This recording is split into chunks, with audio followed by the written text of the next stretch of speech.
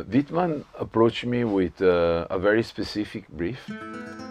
They want a modular sofa.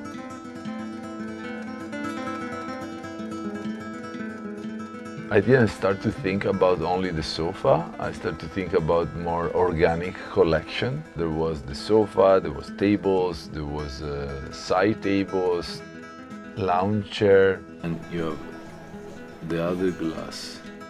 Because I don't believe that design now is just related to one single project. I think it's much more interesting to create a context that is matching also with the needs of the company.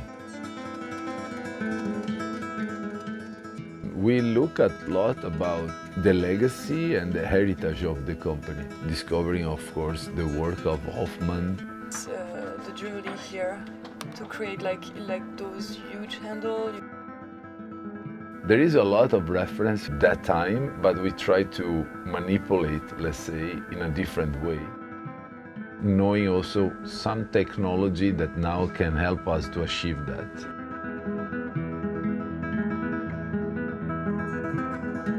I think the common point between the two is the craftsmanship.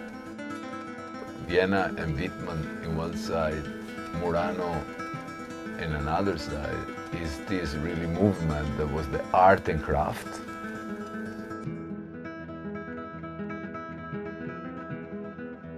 This one of the products that we did is a perfect combination of these two worlds.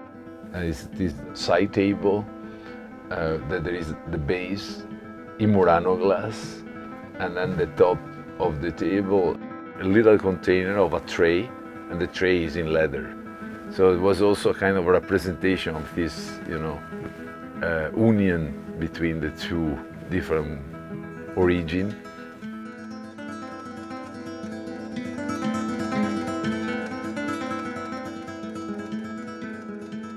They can really cover from the living to the dining, to the kitchen partially, to the bedroom. So you can entirely do a house with our collection. And then I found very interesting.